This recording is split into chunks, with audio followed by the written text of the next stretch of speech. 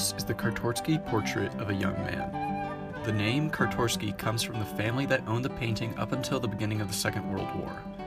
This precious work of Renaissance art was thought to be created in 1514 by the great artist Raphael Sanzio. This painting is currently missing due to the fact that it was stolen during World War II and was lost in history.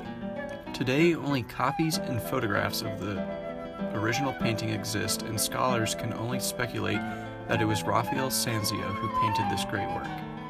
Raphael's portrait of a young man, that is believed to be a self-portrait, is a piece that gave us a glimpse of the life of one of the most famous artists of the Renaissance, but because of its missing status, the Nazis in World War II have ruined a priceless and vital part of Renaissance culture, along with the private possession of the Czartoryski family, leaving us without an important artifact in the history of Western art. This is a known self-portrait of Raphael Sanzio. He was an Italian painter during the Renaissance. His works paralleled that of Michelangelo and Leonardo da Vinci. A considerable amount of his works are found in the Vatican. Raphael grew up in the Italian countryside town called Urbino. Born in 1483, he was orphaned at the age of 11 when both of his parents died.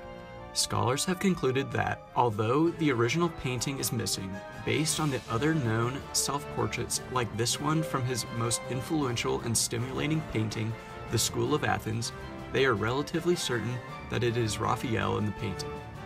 Concluding the lost portrait of a young man is a self-portrait of Raphael Sanzio himself provides us with a unique view into the history of a significant time period. The Renaissance was a rebirth of art, architecture, politics, science, and literature. As you look at his expensive fur draped over his left shoulder, or the cityscape depicted in the window on the right, these are all distinct characteristics of a Raphael portrait. His style is one that paralleled that of his rivals, but was easily distinguishable as a Raphael painting. After living in and absorbing the essence of Florence, Raphael was invited to the Vatican by Pope Julius II in 1508. He painted alongside Michelangelo, although in different locations around the Vatican. There, he was to paint the Vatican apartments and where his most known works are located, called the Stanze. This is a series of 4 rooms where Raphael was commissioned to paint the featured floor-to-ceiling frescoes.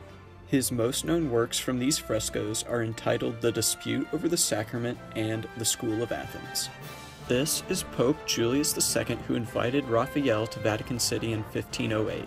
Although he died in 1513, work continued on the Vatican frescoes until Raphael's death in 1520. Little is known of the location of the painting from its creation in 1514 to when Adam Jerzy Czartoryski of Poland took a trip to Italy in 1798 and brought back the painting to his family gallery in Poland. This is the Czartoryski Museum in Krakow, Poland. This is where the portrait of a young man was housed until war broke out in 1939. Then moved to Siena, Poland, along with many other important works from the Czartoryski collection.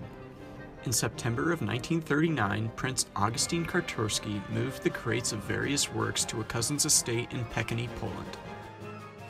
This is where the works were seized by the Gestapo and taken back to Krakow, Poland. High-ranking Nazi officials made selections from the collections of works, and the Raphael portrait was most likely taken among them. The collection then went to Dresden in 1940 and stayed there for the majority of the war.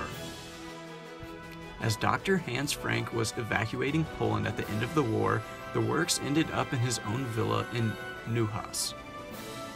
After the war ended and Hans Frank was arrested, the Raphael portrait was discovered to be gone. Questions to what happened to the painting and others in the Czartoryski collection are still unanswered today.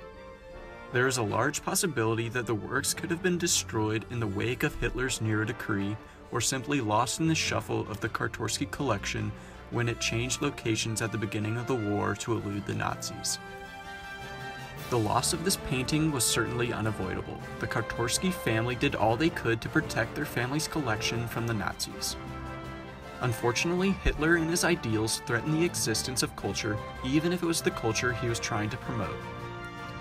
The portrait of a young man is a perfect example of the unfortunate loss that can occur due to war. This gives us a valuable lesson to learn in future wars to attempt to protect the culture of the people that are fighting. No matter the circumstances, the destruction of a group of people's culture is heartbreaking to someone. As it pertains to the portrait of a young man, losing a work of one of the Renaissance most influential painters is not easy, especially when it appears to have vanished only 70 years ago. There is a vital lesson to be learned when such rich culture has been lost.